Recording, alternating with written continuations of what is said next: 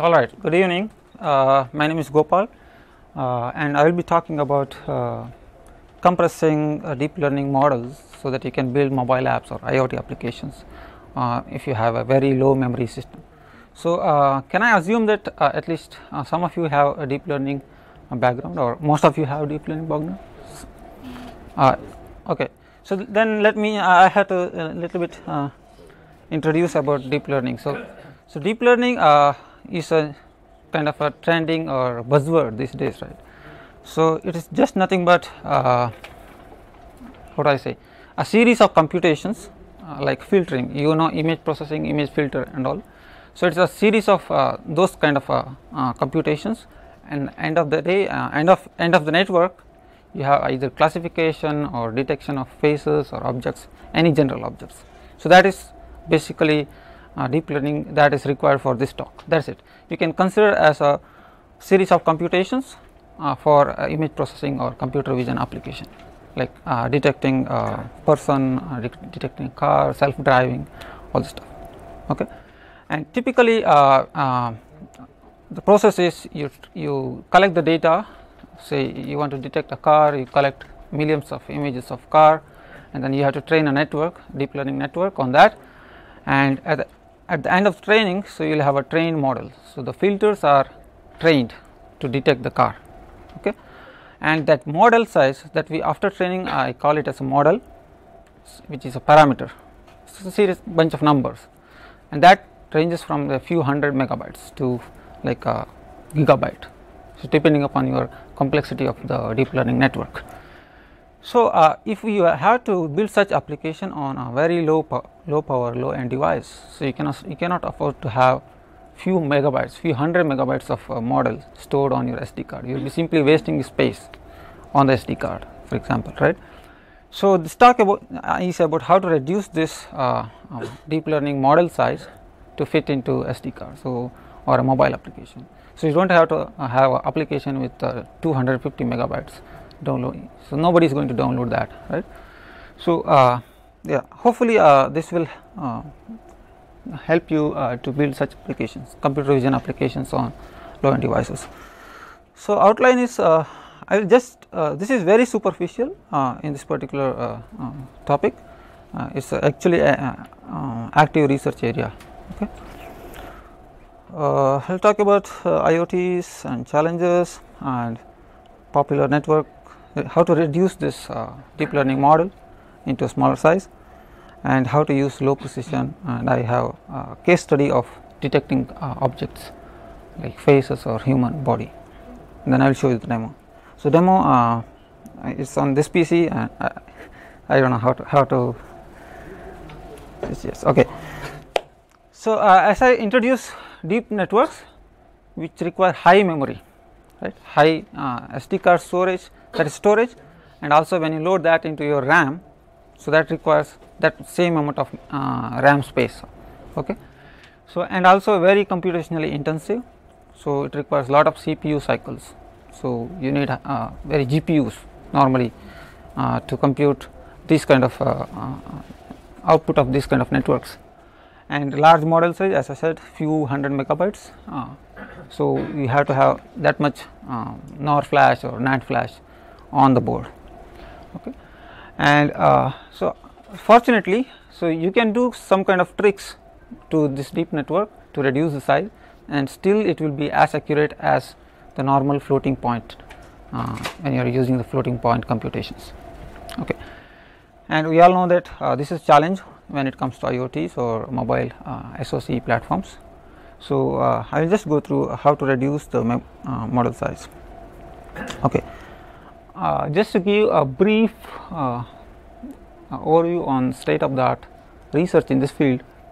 Actually, reducing this model size falls into three categories. One is at the algorithm level, you reduce the network size. You don't see if my particular deep learning network has hundreds of layers, you reduce the number of layers, okay, number of stacks, layers, and that is at the algorithm level, and then you train your network on your data, and then you have your deep learning model ready.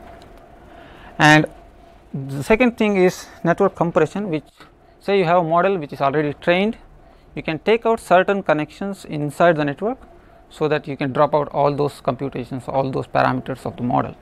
So, this is after training, so this is called compression. Okay. And the third one is quantization. So, you have a model, you have all parameters in 32-bit numbers, and you can quantize this to lower number of bits. So, it is low precision networks, and even 1 bits, which is called binary networks. You can have all the parameters with just 1 bit, either 0 or 1. So, in this talk I will just focus on this particular part, and actually it is subset of this particular topic, how to reduce how to represent model from 32-bit to 16-bit. Okay. Yeah, I just have divided this into 3 levels. So, this is your PC where you have GPUs to train the deep learning model, and you have a data, millions of images stored here, and you do the training, and after training you convert this model, which is a parameters, into a very low precision 16-bit or 8-bit, and you create build a application out of it. So, that goes into your mobile storage SD card, right. So, when you are going to run the application, you are going to load that as it is on the system memory, but before loading that you will convert back to floating point. So, that means, so model size is low there because it is a low precision model on the SD card. So, when you load it to RAM, it is going to occupy the same amount of memory because before this stage. Okay. So, that is 32-bit, and then you do normal floating point computations. So, there won't be any reduction in the accuracy. Okay.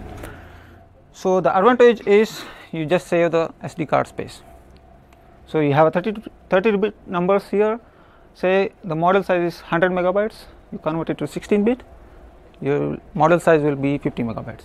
So, you save that much amount of storage on your end device.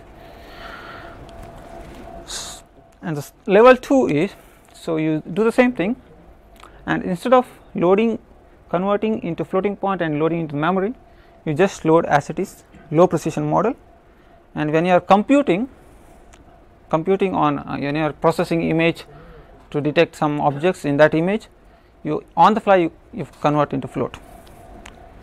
So, that will add on to your application runtime, because you have to convert again and again. Each image you process, you have to convert again, but still you are going to save both SD card space and RAM space. The level 3 is, we have low precision model in the SD card, low precision model in the RAM, and the computations are also low precision. So, you do not need a floating point hardware, floating point CPU to run the application. So, you can use low precision 16-bit or 8-bit or even lesser arithmetic operations using your fixed point CPU. So, normally most of the DSPs are fixed point, you cannot. Yeah. So, that is the level 3. So, we have, and when you use low precision arithmetic, your application is also going to speed up normally. So, that is the another advantage. All this can happen without losing final detection accuracy of the algorithm. Okay. So, I will show you a demo, but currently I started this project two weeks back. So, the development process is only here, only till level 1. So, my plan is to take this to lower more levels, so that we will save memory and save CPU time as well. Yeah, I will finish.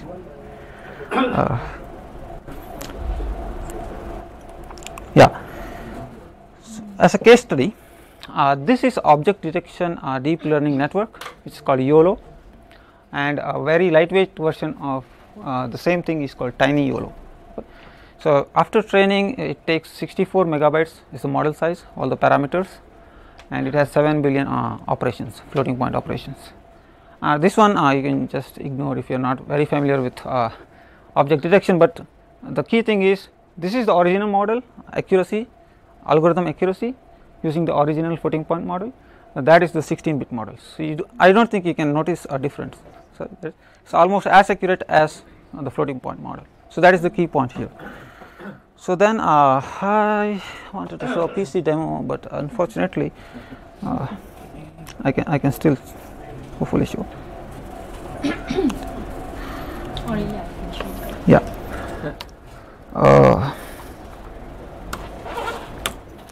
Okay. I don't know if you can see or not, but this is a 64-bit model. You can see 63.5 megabytes, and this is a 16-bit model, which is 31.7 megabytes. It's almost half of the more size. So I have application running. Let me check. Yeah, okay. Let me just configure. How much did I do? Okay, 4 minutes. More than enough. Or you can speak again, don't worry. Yes, of course. Okay, just let me switch to original floating point model and compile it. Okay, all right.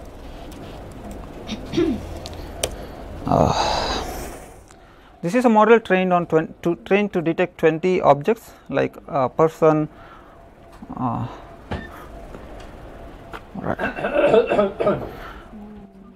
person, a chair, or bird, or horses, all this stuff. And then, so this is the original model running here. Now I'll just compile for. Sorry, I don't have a very good UI because just for quick demo.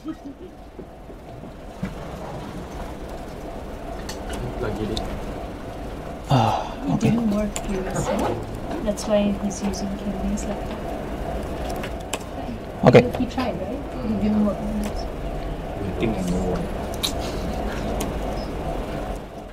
Okay. All right. So this one is using a 16-bit model. Hopefully, it will detect all of you.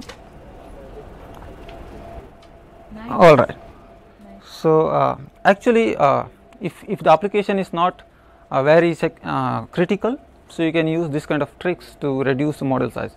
So if the application doesn't detect you, sometimes there is nothing is going to happen, right?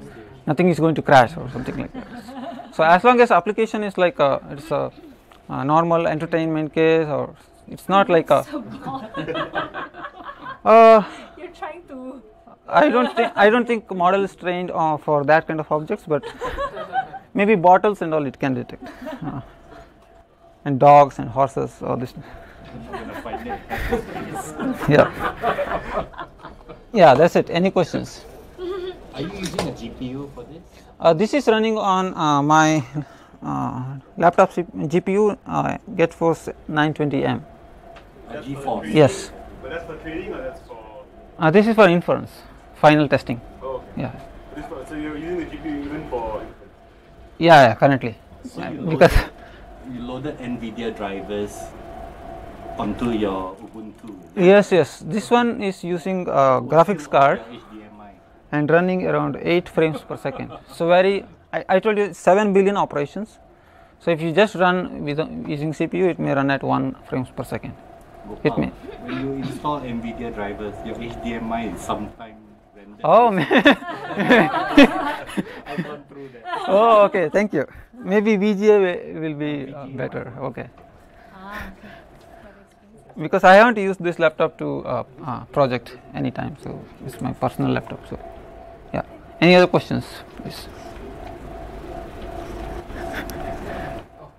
Yeah, I have this ongoing project. If any of you are interested, you can just go to this GitHub and you can contribute if you are interested, because I plan to extend this for level 2 and level 3.